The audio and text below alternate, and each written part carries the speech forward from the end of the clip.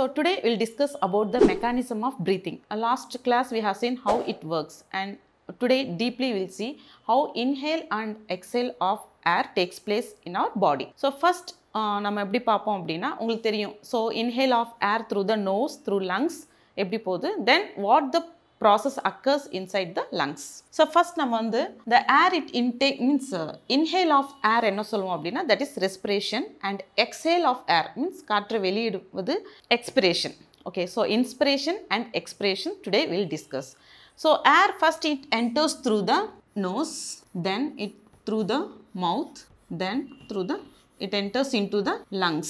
So last class we have discussed about it enters through the bronchioles, and in the bronchioles what happens, there is an branches, that is bronchitis, expands in a sac like structure or paimar kuti kuti, and that is called as alveoli. It is surrounded by a blood vessels that is called as capillaries. First we'll see about the inhalation, that is air intake.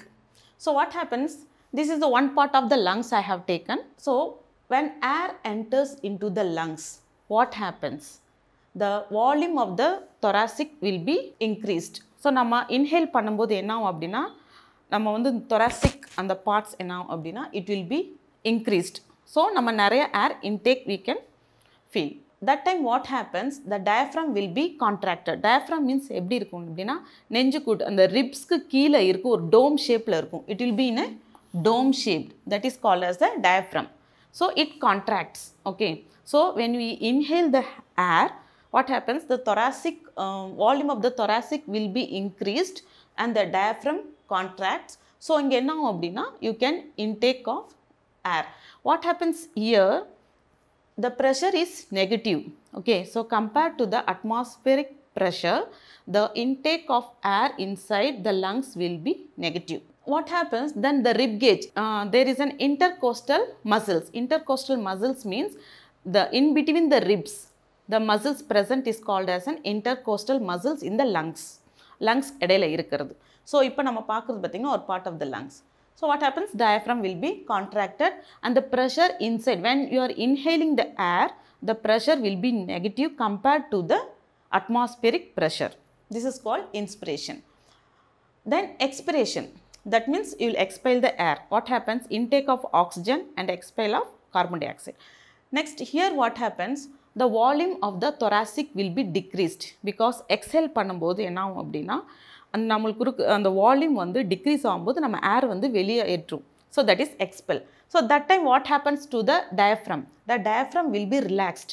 உங்களுக்கே தெரியும், மூச்சு இழுத்து நீங்கள் விடும்போது அங்கே அந்த டோம் shape diaphragm will be contracted and relaxed.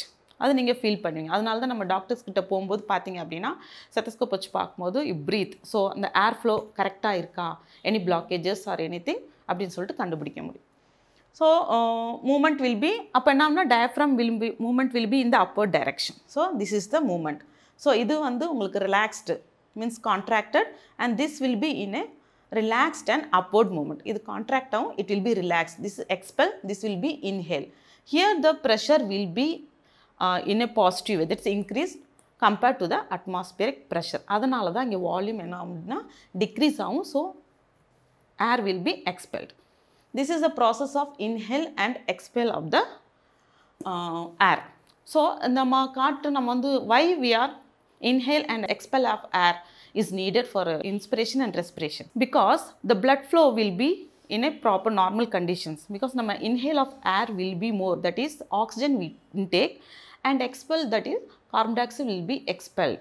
So what happens, the blood vessels, the capillaries will be mixed with the means combined to the hemoglobin to form the to means release the CO2 from our body and intake of the oxygen. So this is about the mechanism. Now we will see how much of air will be intake and will be expelled for a normal human being. That we will see now. Now we will discuss about the respiration volumes and capacities. அப்படினா எவ்வளோ volume of air நம்ம வந்து inhale பண்ணுறோம் and exhale பண்ணுறோம் அப்படின்றத வச்சு நம்ம capacities நம்ம பார்க்கலாம். டிவி அப்படின்னா that is tidal volume. Okay, so normal persons நம்ம inhale and exhale of air பார்த்தீங்க அப்படின்னா it is approximately 500 ml. That is the volume of air intake and expel. If a healthy person can inhale air up to 6000 to 8000 ml of air per minute. That is the tidal volume.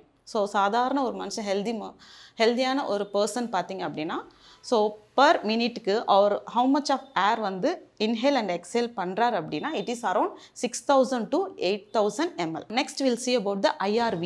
IRV means inspiratory reserve volume. So what happens, normal amount of air is around 6000 to 8000 plus additional volume of air which were intake.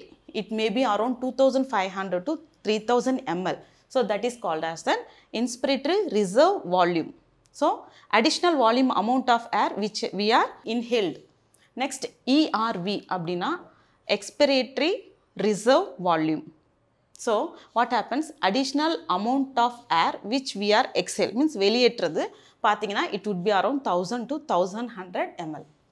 Next residual volume. Residual volume means what happens, the normal inspiration of air ஓகேங்களா எடுத்துக்கிறது தவிர்த்து which after forcible expiration means exhale force பண்ணி சில amount of காற்றை வந்து we are means outlet, that is we are exhale through from the body. It is called as an residual volume and the amount of, that's the capacity of the air will be 1100 to 1200 ml. இதெல்லாமே பார்த்தீங்கன்னா normal amount of that's volume of air inhale or exhale plus this amount, it is called as an IRV, ERV. Next we will go with the inspiratory capacity. So capacity means that is the inspiration of air after normal expiration. So the total volume of inspiration of air after normal expiration, that is called as an inspiratory capacity. It is calculated as tidal volume plus inspiratory reserve volume. இது ரெண்டையும் add பண்ணிங்க அப்படின்னா it is called as an inspiratory capacity. Next, the same way expiratory capacity means it is also the same way, the tidal volume plus ERV, that is expiratory reserve volume. It is called as an expiratory capacity, means after expiration the normal amount of value which we are inhaled, that is called as expiratory capacity. It is calculated expiratory nale tidal volume plus ERV. Inspiratory capacity means tidal volume plus IRV. Next, functional residual capacity. How it is calculated அப்படினு பார்த்தீங்கன்னா ERV, that is expiratory reserve volume plus respiratory volume, that is normal expiration, that is called as functional residual capacity. Vital capacity அப்படினா this is a combination of ERV, TV and IRV, that both expiratory, inspiratory and also the tidal volume combined together forms the vital capacity. Next, total lung capacity, total amount of the air which are present in our lungs. It is calculated as RV, respiratory volume plus ERV, TV and IRV, total all together. That is the total lung capacity in which the amount of air is present in our lungs. This is about the respiratory volume and the capacity. So today what we have seen about the mechanism. Next is the amount of volume, the capacity. Next class we will see about the exchange of gases, how it takes place in our body. Thank you.